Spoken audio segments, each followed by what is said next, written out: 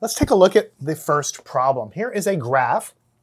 Nothing's really labeled, but I do know that the graph goes through these points. Here's x, here's y, and I want you to tell me what is the equation of this line. Now, a lot of students get stuck when you first learn this, but you kind of get over it pretty quick once you realize that all lines follow the same form, m times x plus b. So all you have to do is write down the important information, m and b. Now, b is the y-intercept.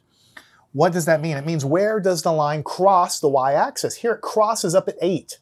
0, 8. So the y-intercept b is called 8. So we now know what this number is in the equation of a line. Next, we try to figure out what the slope is, and we can get that from looking directly at the graph as well. Now this graph is slanting downward, so we know it's a negative slope. We go down 1 over 1. There's another point on the line. Down 1 over 1. Down 1 over 1. Down 1 over 1. So for every time, it's basically down 1 and over 1. So it's negative 1 going down and then over 1. Now when you divide this, you just get a slope of negative 1. Of course, it's negative, which tells us it's going this direction, and so on. So now that you have that information, you can construct the equation of a line. M, we now know, is negative 1 times x plus b, but b is 8. Now we can leave it like this. That's fine, because it is very clear that the slope is negative 1 times x plus b, sorry I didn't put the 8 there, like this. But usually we don't write a coefficient of negative 1. Usually what we just say is negative x plus 8, because you know that there's always an invisible 1 here. So this is negative 1 times x plus 8. This is the best answer. If you want to circle the previous answer, I'm okay with that too. So the answer to this is negative x plus 8. Now it's always a good idea to at least check 1 or 2 points on the line just to see. So let's go down here and say what happens when x is equal to 8. If we put an input in of 8, what happens? Well, if I put an 8 here, I have negative 8 plus 8, which means I get a y value of 0. So when x is 8, y is 0. So this is a point on the line. Let's pick one more. Let's put a number 5 in for x. Negative 5. Negative 5 plus 8 is positive 3. So when x is 5, y is 3. So this point is also on the line. And you can put any value you want for x, and you will get the equivalent or the corresponding y value that falls along this line. So this is the equation that describes all of the points on this line. Keep in mind, even though I'm doing whole numbers and telling you what about x is 1 and x is 2 and x is 3, you can pick any value for x.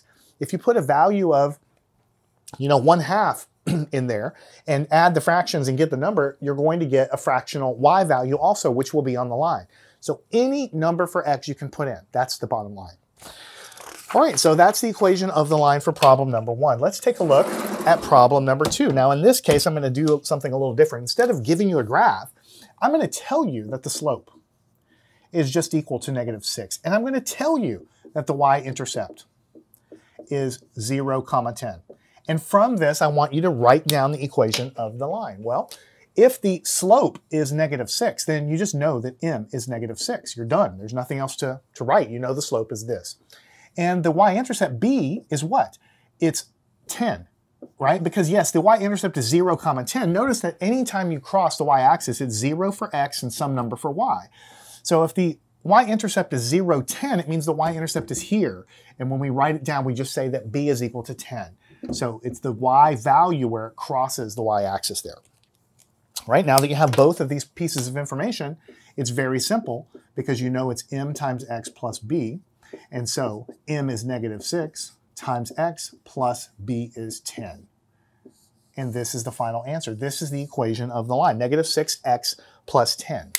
Right? If you were to graph this, then you would obviously find out that it has this slope and this y-intercept, because this is the y-intercept, comes from there, and this is the slope, comes from there. This is the equation of the line that has these characteristics.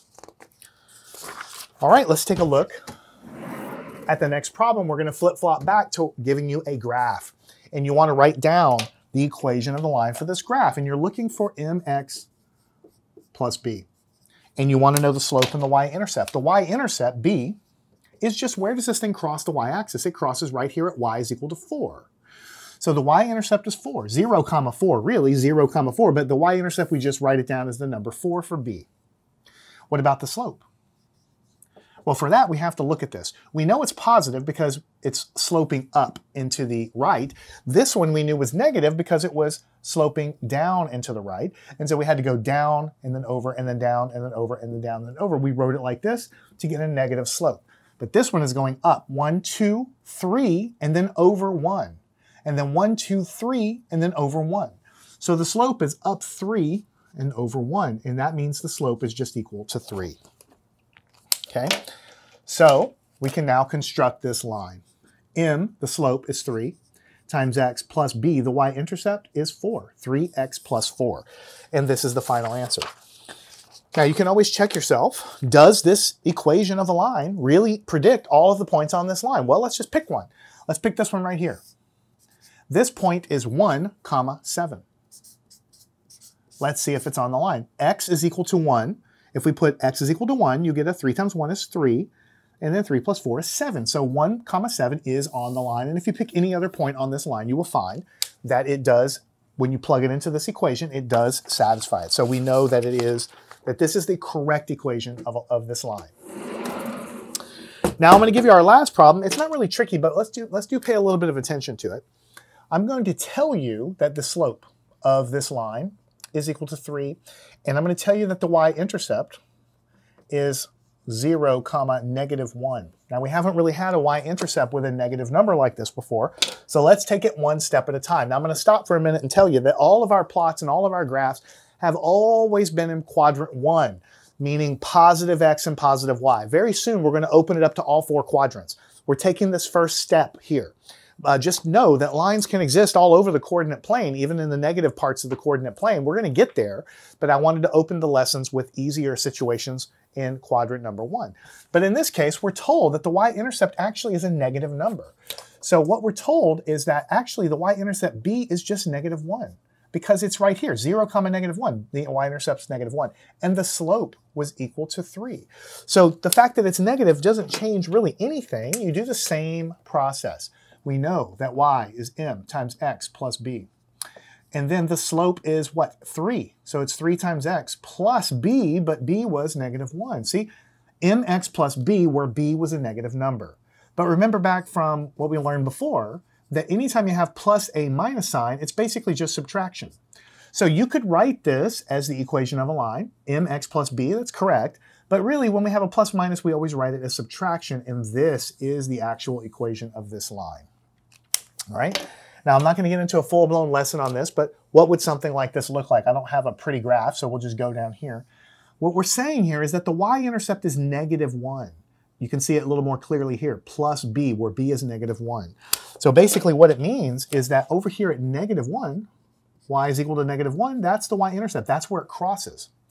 And then the slope is +3, right? So that means up 3 over 1. So the slope is 3, is basically 3 over 1, right? Up 3 over 1.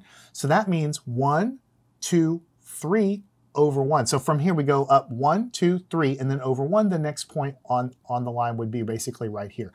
Up 3, and then over 1. And then, of course, you could draw, I can't draw a perfect straight line, but you can see that it would go through those 2 points, and I could keep going up 3 over 1 as well. But the y-intercept being negative doesn't really change anything. It just means it crosses down here when the y values are negative. That's it. But, you know, we haven't had a problem like that yet, so I just wanted to point that out to you. So here we've gone backwards. Instead of graphing something, I am instead giving you a graph or giving you information and asking you write down the equation of the line. It's an important skill. So solve these yourself. Follow me on part 2. We'll continue working on this skill of writing equations using the slope and the y-intercept. Learn anything at mathandscience.com.